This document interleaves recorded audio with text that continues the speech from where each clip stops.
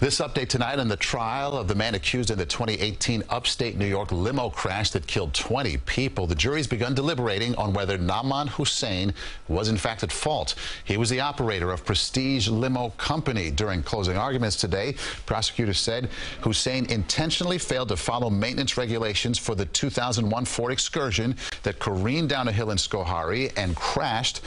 But Hussain's lawyer pointed blame at a tire repair shop. Hussain is charged with criminally negligent homicide and second-degree manslaughter.